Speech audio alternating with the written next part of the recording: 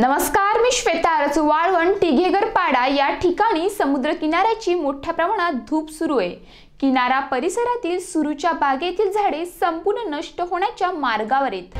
खाडीचे पात्र अरुंद झाल्याने भरतीला समुद्राचे पाणी थेट गावात शिरत असल्याने यंदाही धोका निर्माण झालाय.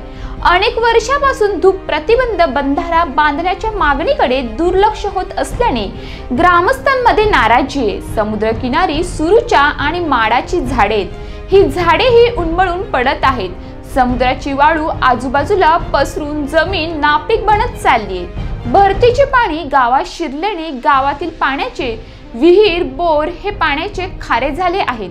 वाळवण नजीकच्या वरोर चिंचणी गुंगवाडा समुद्र किनाऱ्यावर धूप प्रतिबंध बंधारे बांधण्यात आले आहेत. मात्र वाळवण येथे धूप प्रतिबंध बंधारा बांधण्यात आलेला नाही.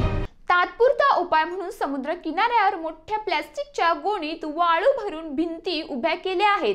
त्यासाठी वाळवण ग्रामपंचायतीचे 20,000 आणि वाळवण ग्रामस्थांनी 10,000चा निधी दिलाय.